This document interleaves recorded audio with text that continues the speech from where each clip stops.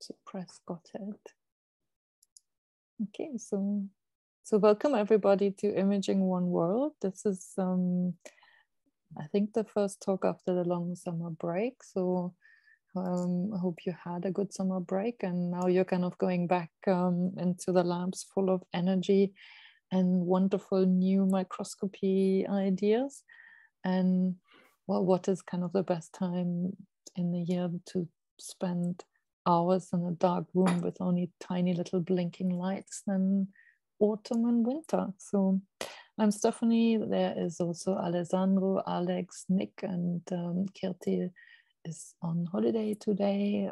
We are the Imaging One World organizers, and I think most people who probably joined by now know about us, but obviously the other person to mention is Jazz or Georgina, which often joins, not today, from the Royal Microscopic Society, who have been absolutely amazing, supporting Imaging One World administratively and sending out reminders, and not just administratively, I think also kind of overall wonderful, unfortunately not biscuits and tea, but like in general kind of support for everything we do.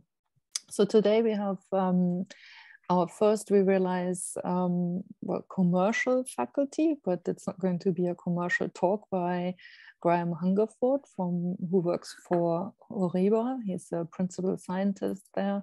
He has worked as on the development and the application of time-resolved fluorescent systems and time-resolved fluorescent imaging as a lecturer as well. He has been recently a senior research scientist at the University of Strathclyde and was for several years assistant professor in Portugal. He's going to speak about a lot of different usages of particular cameras who are predominantly used for time-resolved fluorescence imaging, but have now very wide usages in light sheet and single molecule imaging. And please, Graham, welcome to Imaging One World, and share your talk and your slides, and tell us all about what we should be doing in the next few dark months when we're sitting on our microscopes. Okay, thank you very much for that introduction, Stephanie. You're most welcome.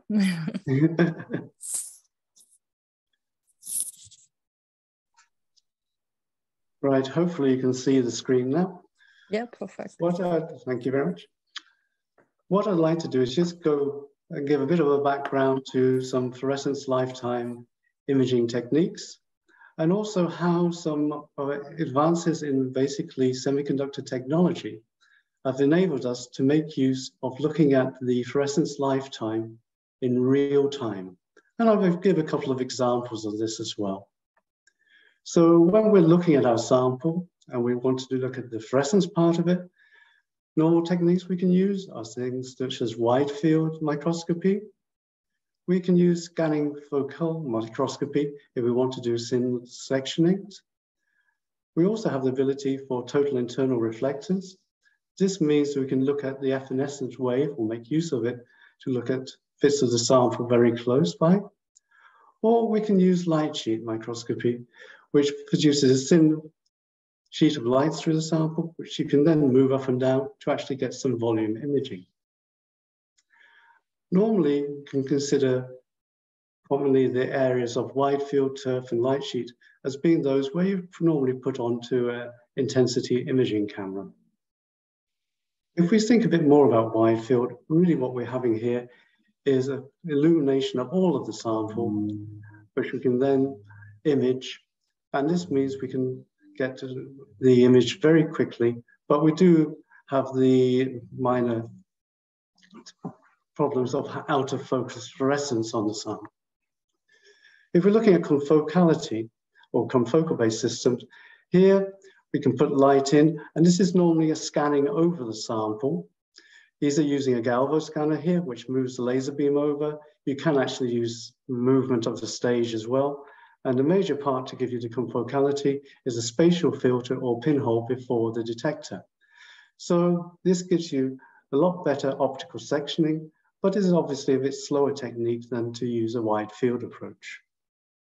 Another place where we can get higher resolution is to make use of two-photon excitation.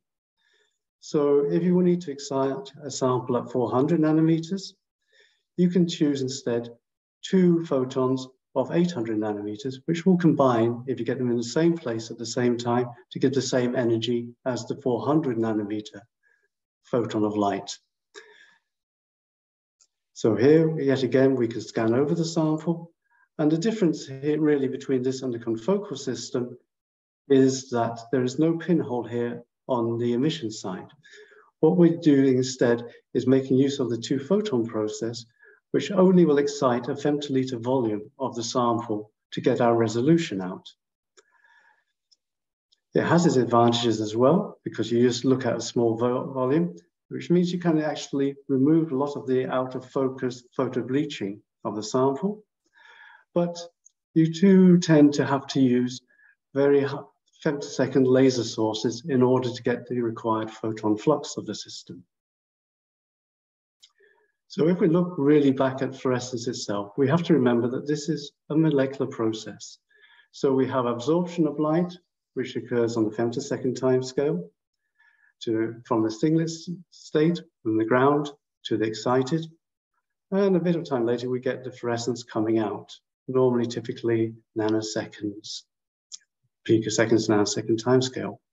And looking at this in the steady state, we get our typical absorption and fluorescence spectra. So this is in terms of intensity versus wavelengths, or in other words, energy.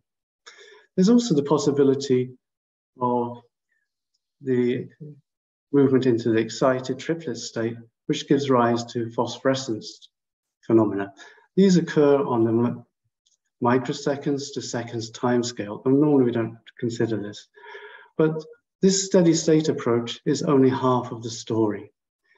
What we can also do is measure how long these molecules will spend in the excited state. For this, we can imagine exciting an ensemble of molecules and then watching them decay back down to the ground state. What we can do is then get an average time for how long they spend in this excited state, and we can call this a fluorescence lifetime, or to be more exact, what we wait is for it to fall to 1/e of its initial value. If we're having one excited state, then what we'd expect theoretically is there to be one single exponential decay. If we're having more than one excited state, we'd then expect maybe in the case of two to have the sum of two exponential excited states. So fluorescence is really a multi-parameter signal, dependent on the intensity, both the excitation and emission wavelengths, polarization, the time, here it's lifetime, and also position, which is important when we're looking at microscopy. So if we take our fluorescence signal and we take our image, our normal intensity image here will show up different features. But if we look at the lifetime, we're adding this extra dimension, we can see that we're actually the ability to add extra contrast to our image. The thing that is important to note about a lifetime is that it's concentration independent. So that means if you've been loading up your sample with different dyes, we're not looking at local differences in concentration. The lifetime can be independent of that. So it gives us a bit of a better ability to see interactions between different molecules, for example. And also it means you're not so prone to seeing photo bleaching effect. One of my great ones to say is if we consider, say, 5 molecules, so we have 5 units of fluorescence, and say each of these molecules has a lifetime of 10 nanoseconds. If we remove 3 of them, the intensity has dropped to 2 units, but the lifetime is still 10 nanoseconds. So it's a very good means to provide extra image contrast and to look at different interactions. One time someone said to me, well, basically what you're looking at these 2 images is, oh, you're changing a black and white image into a color image. This is obviously not the case. What we're doing is we're choosing our own intensity scale here as a grayscale. But what we are really doing is adding that extra dimension to help us get more information out. because with this multi-parameter signal, one of our intentions is to gain as much knowledge about all these parameters as possible. So how can we measure the fluorescence lifetime? Well, one of the more sensitive techniques for doing this is that of time-correlated single-photon counting. This involves using a pulsed light source, typically a laser, a detector for single-photon counting, and also a time digitizer, which can be a TAC, a time-to-digital converter, but basically can be thought of as a glorified stopwatch.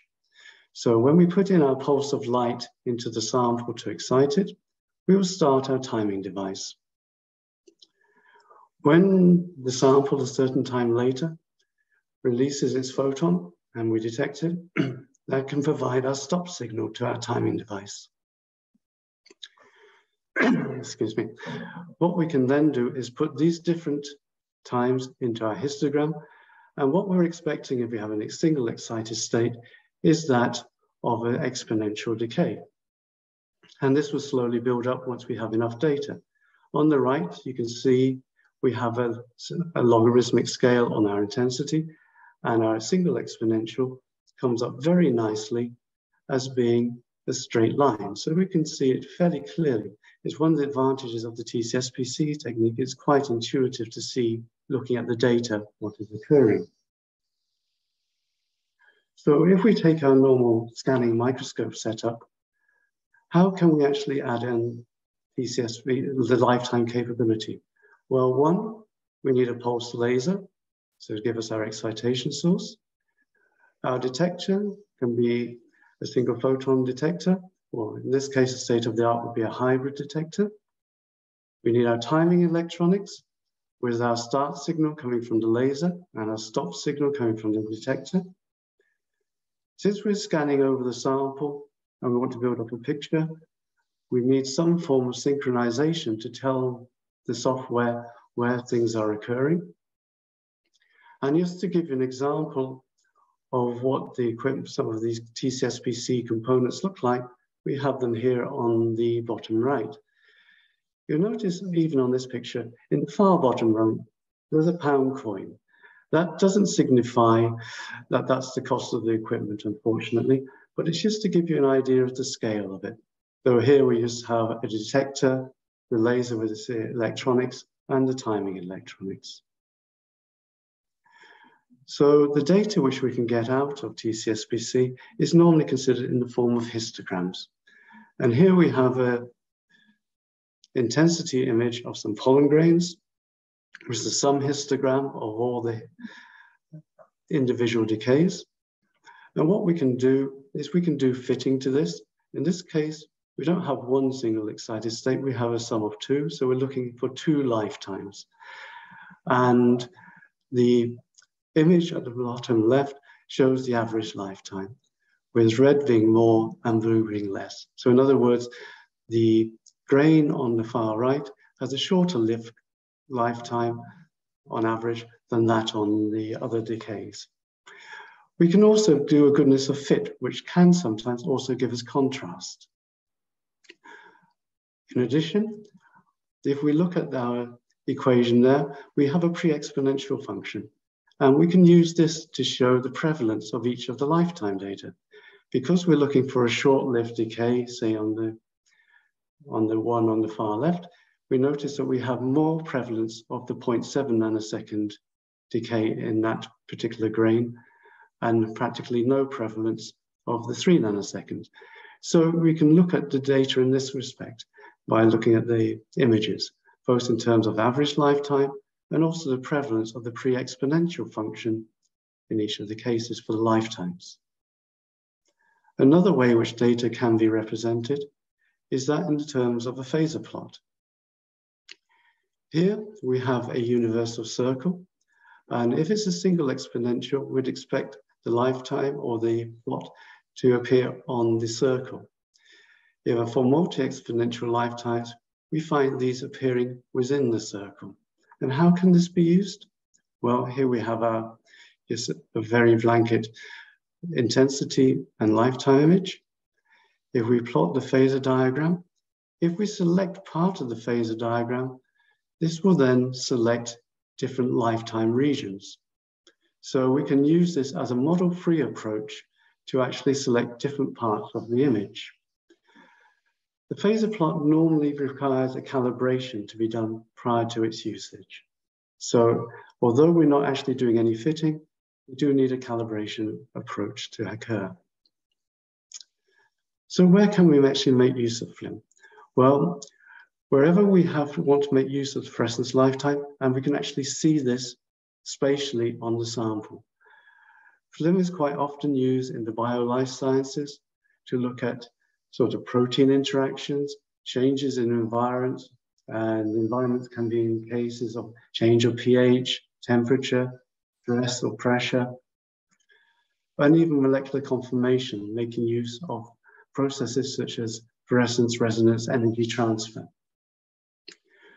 But there are a few limitations when it comes to looking at fast evolving dynamic processes. This is because typically we'll be using a scanning approach to look at the data. So if we wanted to look at the data faster and to make use of FLIM to look at more dynamic processes, what we really want is obviously the fast data collection. And this would imply looking at a parallel approach to collecting the data. We also need to process the data quite fast to get out the fluorescence lifetime, so using an on-the-fly approach. This tends to lend itself more for an average lifetime approach, rather than doing a lot of number crunching to get out the multi-exponential data. Although with the improvements in computer capacity, that is changing a bit. It also tends to lend itself more for the Widefield approach, which I showed at the beginning, because by definition, it's a faster approach to collect data.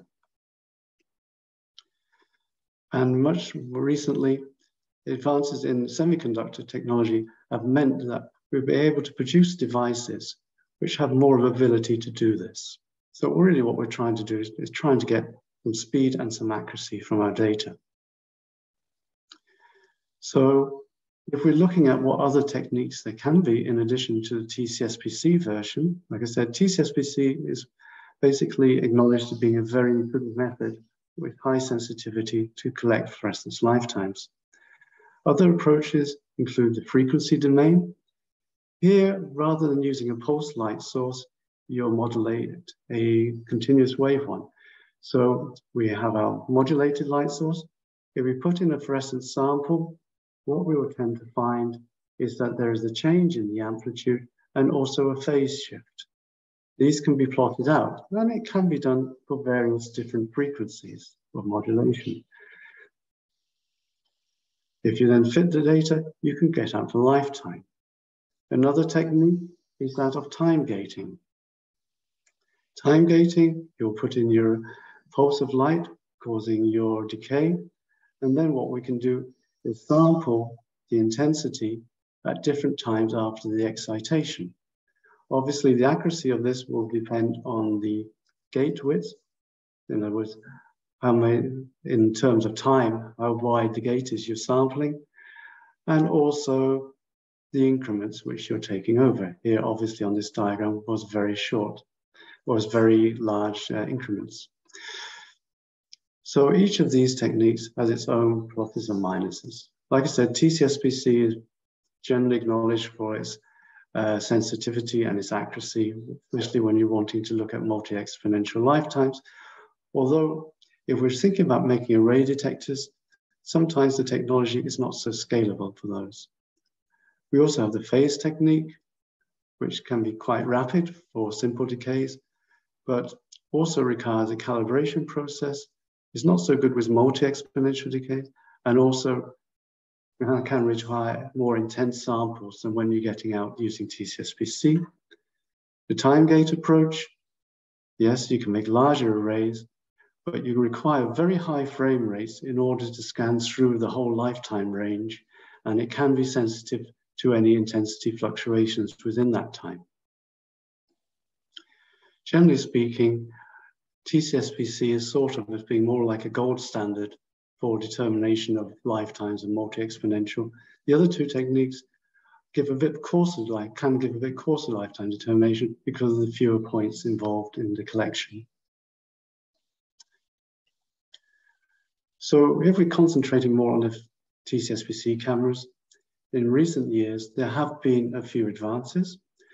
Some have been based on using intensifiers or microchannel plate devices with the sensitive anodes, so they can tell where the position of photon events are. And then this has been fed into a timing device to build out your lifetime image. Similarly, arrays built on SPAD detectors, where the signals are taken out and then the timing done, and then the lifetime imaging crews. And more interesting for us, what we're going to talk about in a moment, is the fact of incorporating the timing devices actually within the pixels themselves, which allows for a more parallel approach. In other words, rather than just the timing device being the limitation, we can now just stream out the whole data from the complete array. So the technology which underpins this is the use of single photon avalanche diodes. These are basically diodes which can operate in a Geiger mode. So in other words, if you have light impinging on the diode, you can get an avalanche which you then quench off to turn off to amplify your signal. And recently, as well as having the detector part, technology has allowed the ability to actually make very small timing devices. So you can actually fit them within the individual pixel. And this has been a great advancement in this field of detection and timing for TCSPC. If we look at our pixel now, it contains a SPAD detector and some electronic circuitry. Normally, the SPAD, obviously, since we're using part of the pixel for the electronic circuitry, does not collect a whole light falling on the pixel. It collects a fraction, which we know as a fill factor. So if we take our pixel with both our detector and our timing electronics in it, we can make out an array. And here is an example of a 192 by 126 pixel array. And obviously this can then be packaged. And yet again, here we now have our pound coin again. And yet again, I'm afraid this thing costs a little bit more than £1. But if you recall the previous picture with the TCSPC components, that was basically one set of timing electronics and one detector. And now what we have is over 24,000 detectors and timing electronics all built onto one chip, allowing a completely parallel approach to collecting the data. Parallel approach, yes. And also, I did mention that, yeah, maybe we're not getting all of the light collected into the detector because part of the pixel is actually used for the electronics. There are some strategies to actually improve this. One is the use of micro lenses, which are fabricated onto the chip. And this will funnel in more light into the detector.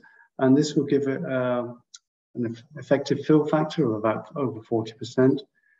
And even more interesting for the future is to perhaps the ability to stack both the detector part on top of the timing electronics so that the detector occupies a larger area.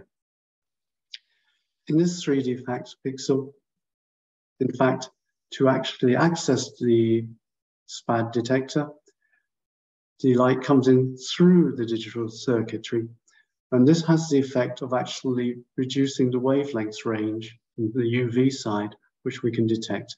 But yet again, using this technique, you can get over 40% fill factor. So there are strategies to improve the amount of light which you can actually collect in your image. And obviously there is a commercial device available on this. I'm here from HORIBA. So this is our camera based on a 192 by 126 SPAD TDC range. And basically this will detect light in the range of 400 to 900 nanometers and can be used for measuring fluorescence lifetimes from 200 to 20 picoseconds or so. I'm not going to go too much into this table, and just to say, you can use this for just doing normal measurements, so for collecting for certain periods of time, or you can use it in a more of a video mode where it's continuously running. And it's also possible to stream the actual raw photon records to a file so you can post-process. So the way that these things work is if we're taking our scanning technique, obviously we'll scan over a sample. Well, if we're doing a simultaneous acquisition, we can collect the whole sample at the same time. So theoretically, what you could say is, let's imagine we want to scan 20,000 pixels. I know this is a number, it's a bit ridiculous, but let's say 1 second per pixel. So a scanning technique would take 20,000 seconds. For the simultaneous approach, which is parallel, we can do this in 1 second. And for us, we'll call this fluorescence lifetime acquisition by simultaneous histogrammic, or FLASH for short. So theoretically, we know it can be a lot faster, but what's it like in practice? Well, here we're doing a scan, stage scan, trying to collect over 228 million photons. And this took about 16 minutes. To collect a similar number of photons using the Widefield flash technique, we managed to collect this one in 15 seconds. So, you know, not quite the 20,000 times faster, which I was mentioning theoretically beforehand, but now here we get several orders of magnitude faster for the data. And this is now beginning to think, okay, can we actually now, since we got this ability to collect data very fast, can we actually make use of this to collect things real time? Well, there are certain criteria of how many photons you need to be able to fit exponential decay. This is just one of them taken from a paper some years back. So let's see how long it takes us to be able to collect, say, 200 photons, which we can say is then sufficient for fitting an exponential decay in each one. And in this particular data set on this system, we could collect it in 50 milliseconds. So if we think about a real-time approach, this would give us potentially 20 frames per second. So that's getting quite usable. Well, let's have a see what we can do with it. And places where we can actually put use of this is obviously like in the wide field approach to do imaging. And also, since we have a camera, this could also actually make it easy to add FLIM capabilities to systems such as turf systems and light sheets. So let's see. Here's just a sample of convallaria. This is being moved on the stage underneath the microscope. And here I'm showing a screen capture taken in real time with the intensity image on the left and the lifetime image on the right. And as we can see, we're actually taking here at 30 frames per second, which is about video rate. And we're getting both the lifetime contrast showing up. If you remember, one of the first slides I showed was convallaria with the structures inside the cells. Here we can see definitely the difference between lifetime contrast between those structures and the cells themselves. So it looks like that we can actually do here a good demonstration of the fact of looking at something, both the intensity image and the fluorescence lifetime image in real time. As well as looking real time, we could actually stream that out. And here's just an example of some beads. There's one marked in the top left-hand corner, and that gradually moves down. And this is taken from data which can be then streamed to a HDF5 file. And this allows post-processing and more complex analysis to be occurred if you want to do more things than just to look at the average lifetime in real time. So this is also capable of being done. Another place where you're thinking, where could actually fluorescence lifetime image real times be useful? Well, there's a newish area of fluorescence guided surgery where fluorescence is used primarily to look at tumor boundaries to help surgeons when they're cutting out tumors. So This has really been based on intensity image, but with the question is, could fluorescence lifetimes be useful in this case to actually look at the tumor boundary? Because we know there's advantages because it's not prone to photobleaching effects. It's also independent of concentration. So let's have a look. And here we have an example on a model system. This makes use of the fluorescent properties of protoporphyrin 9. Protoporphyrin 9 is actually formed in the heme pathway within a cell. And there are some health agencies which use a pink drink based on the compound 5-allo, which then becomes processed within the cell to form protoporphyrin. So in a model system, we make use of protoporphyrin. Obviously, we need to know where it emits and where it absorbs. And in our model, we make use of this in a substance called intralipid. And looking at the intralipid protoporphyrin interaction, we find that there are actually 2 lifetimes prevalent in the protoporphyrin, one of a monomeric form and another, which could either be photodegraded or dimeric. And this means that the average lifetime will depend on the wavelengths.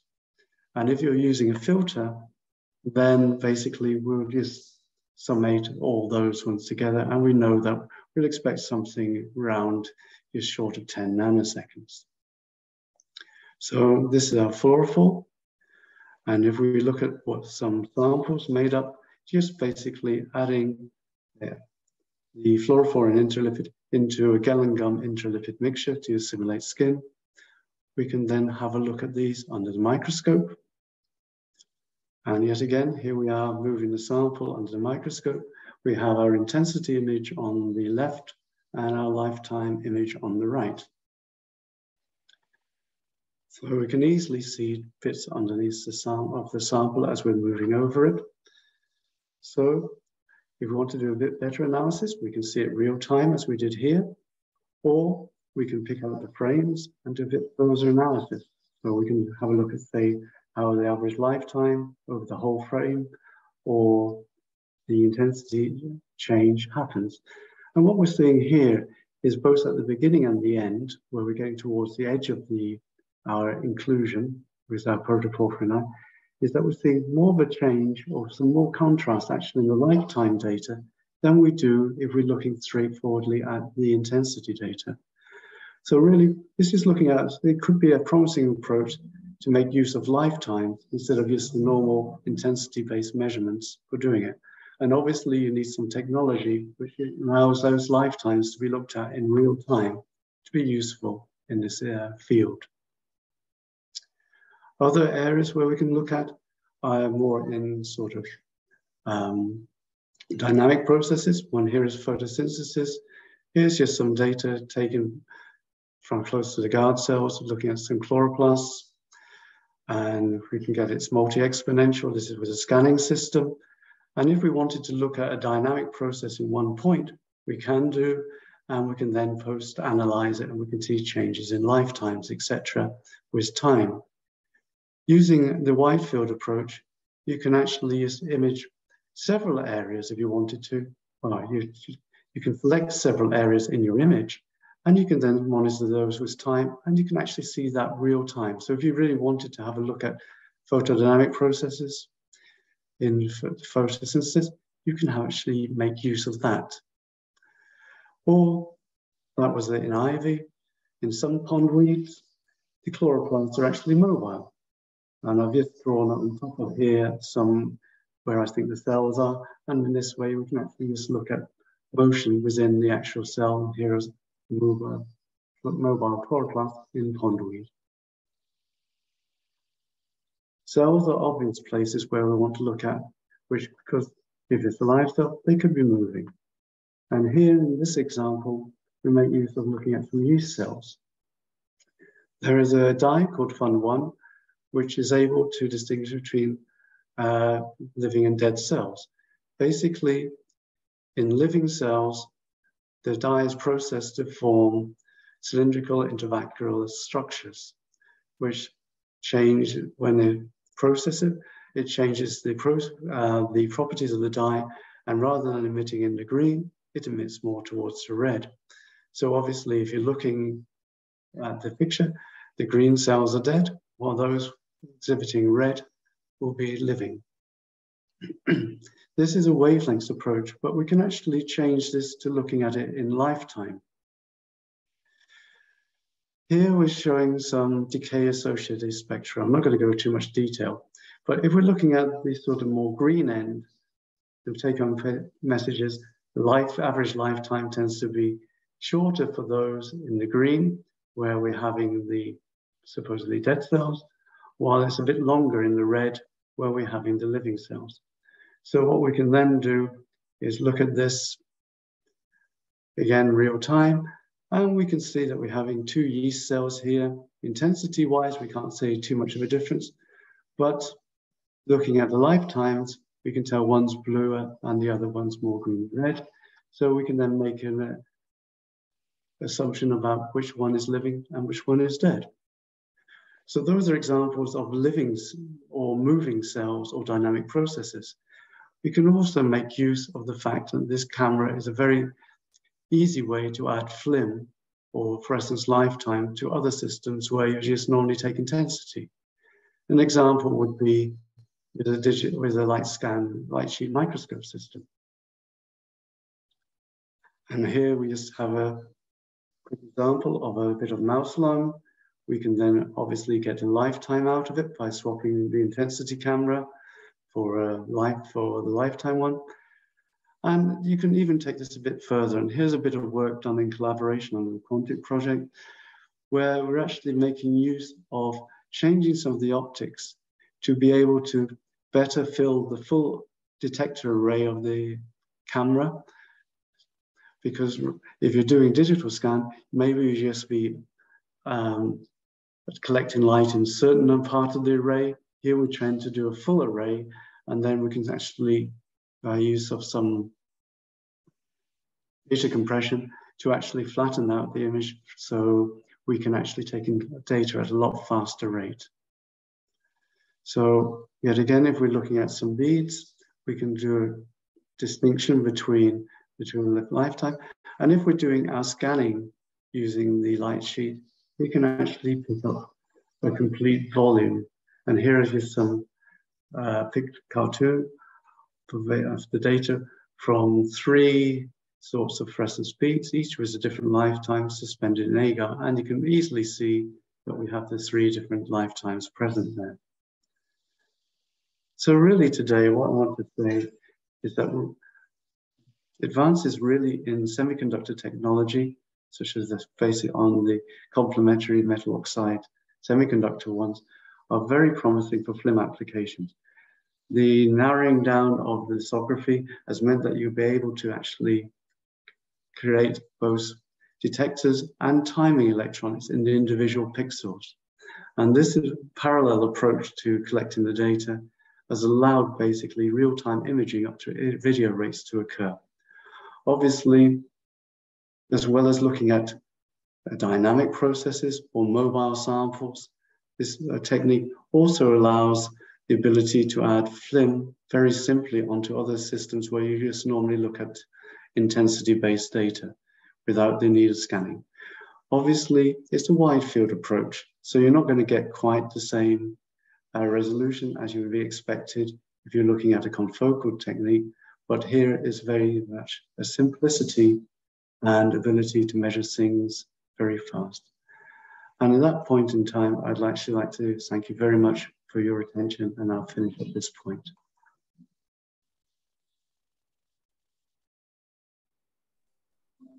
Thank you very much. That was so wonderful. Very good final thank you in many different languages. I wasn't quickly recognizing actually by looking at them. That was very nice. Thank you. Thanks a lot. I think the question and answers will be moderated. I think we have first, Nick, we have the Mentimeter. Yeah, which is basically, sorry?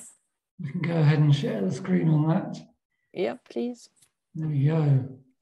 So if you go to the Mentimeter link in the chat, you will have the possibility to join. So we give the speaker a quick break to kind of just recover. Hopefully. We have 4 participants. We'll do with a few more, but yeah, come on. Yeah, there we go. I'm not sure what That's good. once in a lifetime. That was a great talk. To see the latest developments in the detection technology. 7 people, a couple more, then we can launch. So this is all to win the amazing fold scope that will come winging its way to the lucky winner in once we've run the competition. All right. Any more takers? No. Okay. In that case, I will get on with it then. There we go. Yeah, it's the first talk after the summer, so I think it's a bit. Oh, here we go. Right. Question number 1. And right. Here we go. Answer fast to get your points. The fluorescence lifetime is the time for which percentage of excited molecules to decay. Is it 100%, 50%, or 37%? Hopefully you got your answer in already. We're just, okay, here we go. Let's see what the time's up. Oh, 3 correct answers. What are those? I definitely saw that in the early one in the presentation. Right. Let's see what the leaderboard has to put us. Here we go. Shami and Dr. Centipede are the winner up front. Joanna is hanging on there. Well, this is plenty of time for this all to change. Question 2 coming up now. SPAD is an acronym for what? Is it single photon avalanche diode, single pixel analog device, or single pixel avalanche diode?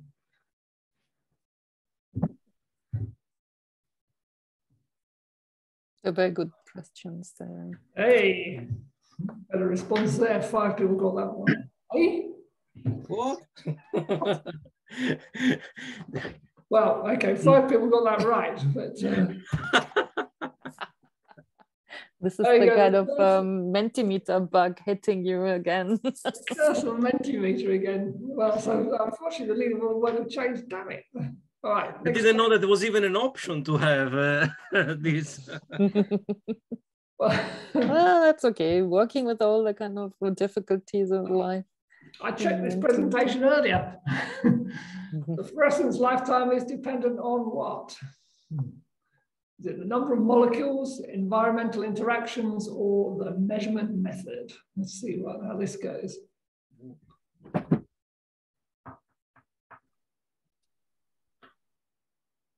Right. Hey, everyone got that one right. Okay, let's see who was fastest then. Let's see what the leaderboard says. All right.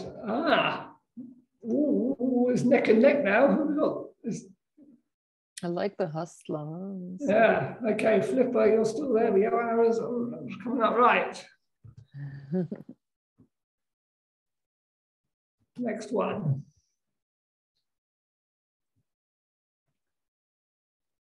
Fill factor is what? What is the fill factor?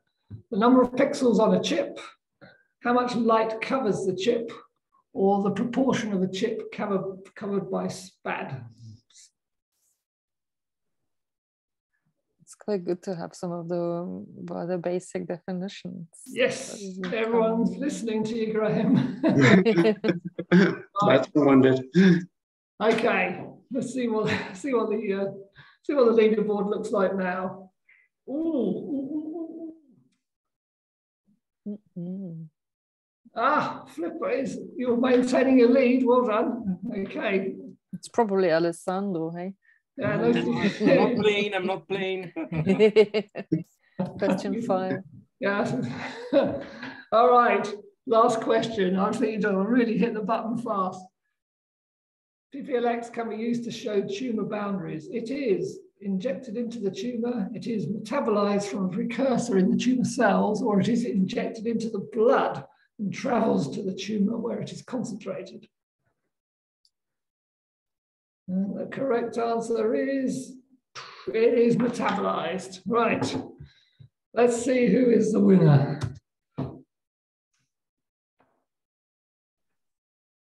Oh, Skids has got a fast answer. Let's see if that's enough. Oh, okay, Flipper, you're the winner. If you wouldn't mind identifying yourself to the organisers, you can just or say hello in the chat or send a message offline. Isn't it like Flipper zones are best of fun? Right. Anyway, well done, Flipper. There you go. Laurent, well done. Okay, Alessandro, I think I'll hand over to you to do the questions. So thank you. And well, first of all, thank you, Graham, for the presentation. I'm actually very, I'm delighted by having more companies in the FLIM area that, you know, can push the commercialization of these technologies. So the prices were cheaper with the kind of competition, Alessandro. Yeah, although you need to test all of them. And sorry. So if there is any other question, I see Valentin proposed a question, but if there is any other question, please let me know. Actually, the questions from Valentin are, I think, overlapping really with what I wanted to ask. So let's, he was asking, or she, sorry, I don't know, more questions about more specifications about general price ranges and various other parameters. Let's start perhaps in terms of price range. Of course, this is not advertisement, but just to give us a feeling about budgeting about this or other alternative technologies related to FLIM. Yeah, well, in terms of pricing, I'm probably not the best person to ask about this, but the technologies is basically, we're probably talking about several tens of thousands of pounds for these things. Yeah. Obviously, it depends on a few things, but basically, roughly in that order of magnitude. Okay. You're not going to get it for the pound coin, which I showed on some of the slides, for example. Yes, about other things, I mean, is generally speaking, it's difficult to go below, you know, 30, 40, 50,000 pounds without excitation sources, let's say, yeah. In wide field systems. And then, of course, depending on which excitation source you have, it can go. Yeah, because obviously, if you're doing TCSPC, what you will need to have is a pulse laser source. Exactly. So there has to also be a synchronization going into your camera, so you have to have a pulse source which puts out like a TTL signal, for example, which you can then use for synchronization. Yeah. But so that's the major thing you'll need, because on the camera, for example, you also have the detector and the timing electronics. So there's no separate box for it. It's just the camera plus that. Yes. So something, again, I'm monitoring the question and trying to make a synthesis of them. So you mentioned about the fill factor. You also mentioned, you know, the 3D stacking of chips, which I'm looking forward for it. But eventually, I see that the advantage, or to say in terms of compared to fill factor, eventually would be minimal. But I wonder if there will be an advantage in terms of quantum efficiency. For example, if you can have back-thinned SPAD arrays. Yeah, no, obviously this is a field which there is continuous development in. If you just look at the number of papers, you can see that things are progressing. So obviously, if you're using the 3D stacking, you can probably get things a bit larger on the fill factor. Okay, you can get maybe a bit better on the quantum efficiencies more into the red end of things. Microlensing is obviously a simpler way to do things in some respects, because you just take the chip which you have, and then part of the fabrication you put on top the lenses. So as long as you get everything nicely matched, yes, yes. Then do an increase there. Is in your camera the micro lens array integrated already, or is optional? No, there is an existence of microwave lens arrays as well. So yes, okay. So you can have two. Which is the effective quantum efficiency? I mean, if you consider also the probability of detection of the silicon substrate. Yeah, the substrate itself, you'll probably be talking about, on the detector, about a 35% quantum efficiency. So basically, it will then a mixture of that quantum efficiency plus the fill factor, which will give you your real overall sensitivity of the device. So these things are still greater than what you'd expect, say, for maybe a standard photomultiplier. A standard photomultiplier will probably be between 10 and 20% quantum efficiency. If you're taking a hybrid detector, then that would be a bit more. That would be more like about a 40% efficiency, or can be. Yeah, no, exactly. So, I mean, I guess that, I mean, just to misunderstand me, I love this technology. Yeah. So I'm absolutely supportive, yes. But with an hybrid detector, a GASP photocathode, you know, in a scanning microscope, you get 40% and no other losses. I mean, beside a little bit of a mirror here and there. Yeah, no, if you agree in that case, if you're talking with normal sort of intensity-based ones, yes, you don't get quite the efficiency of that. But then again, you get basically single photon sensitivity from your camera. Yeah, but also, and speaking about confocal with for TCSPC. So a question from Nick. So which are the photon rates that you can measure, which is related to which is the dead time of the SPAD? Basically, this is determined by the readout rate of the array of the pixels. So basically, there's a readout every 80 microseconds. So really, each of the pixels can only take in one photon per pixel per frame, and you'll be reading out at about 12.5 kilohertz each frame, the frames. These are the frames, but so you mean that which is the dead time of the SPAD? So it really is overcome by the readout rate of the frame, because each pixel can only take in one photon per frame. So it will stay there until you read it out. So it's really now, in this case, determined by the readout rate, which is 12,500 times per second. So equivalent, you could say, to about 80 microseconds. Yes, okay. So you have a 12 kilohertz maximum speed multiplied by the number of pixels. Yeah. Yes, okay, got it. Stan is asking, he's saying, although the camera is fast, particularly real time, the resolution is significantly poorer than slower confocal methods. Why is that? How is there any improvement? Well, basically, you are limited to the pixel array, which will be a bit narrow. You can obviously play around a bit more. What you're seeing today is basically more raw data on it, and a lot will also depend on the optical system which you're putting it onto. So we are limited to, in this case, a 192 by 126 pixel array. And each of those pixels is roughly about 18 by 9 microns in size. So it depends how you want to fill that up in your field of view. You can obviously look at a very small field of view, so you're getting higher resolution on the thing, or you can look at a larger field of view, in which case you're losing out a bit on the resolution. You'll never get quite the same resolution, obviously, as you will using a confocal technique. And we do have to remember it is also wide field, so you do get a bit of the out of focus coming in as well. Yeah. So yes, so I guess that from the point of view of other technologies, of course, a scanning microscope that can be slower but more flexible from this point of view, and other wide field technologies have more pixels but they are not have the advantage of TCSPC. Yes, if you basically choose the technology for the process you want to look at. Exactly, yeah.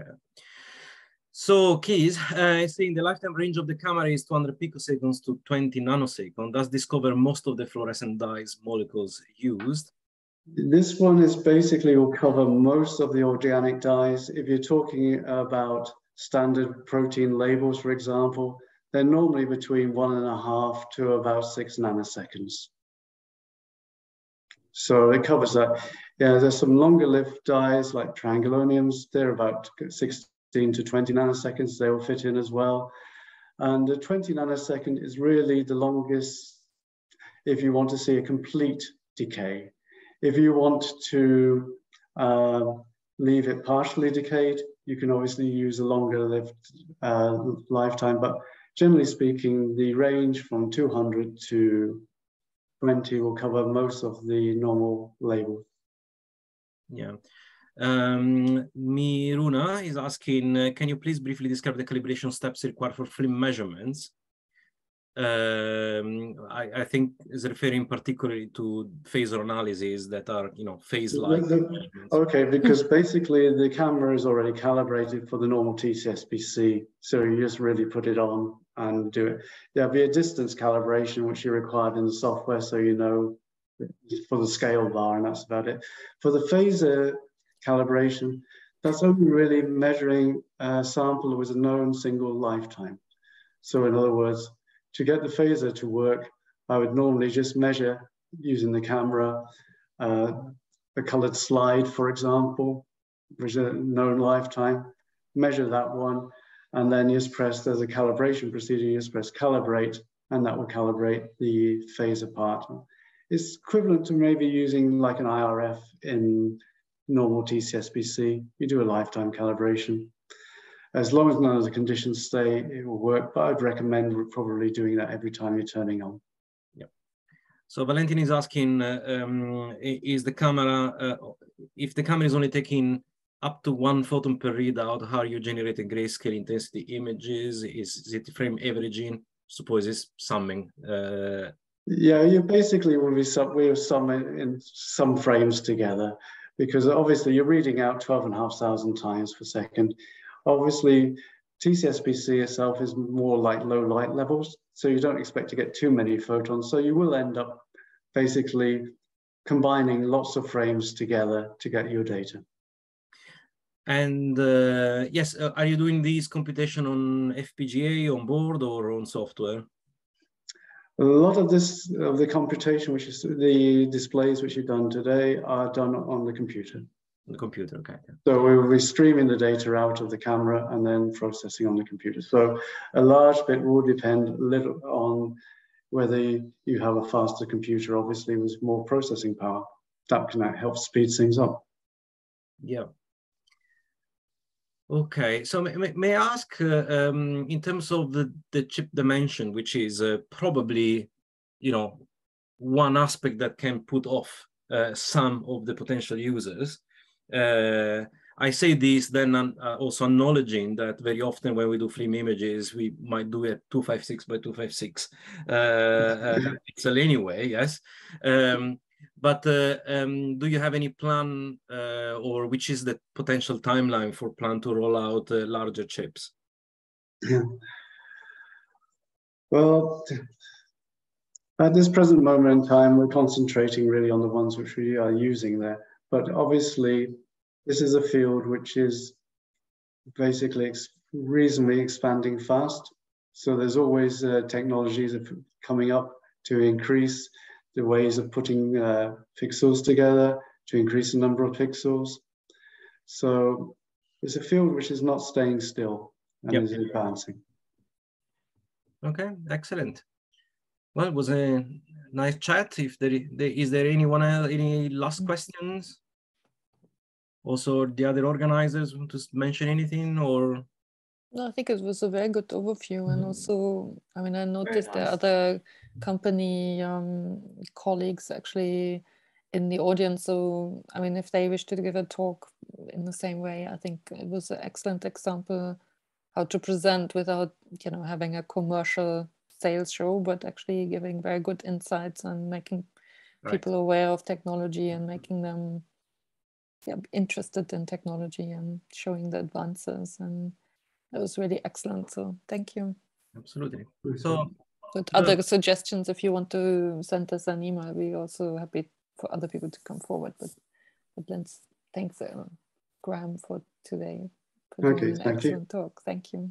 Okay, so welcome back everyone from holidays, and thank you, Graham, for start kicking off this new season. Thank you all. Thank you, everyone. Thank you very much. Thank you very much, Graham. Okay, thanks. Thanks a lot. Bye.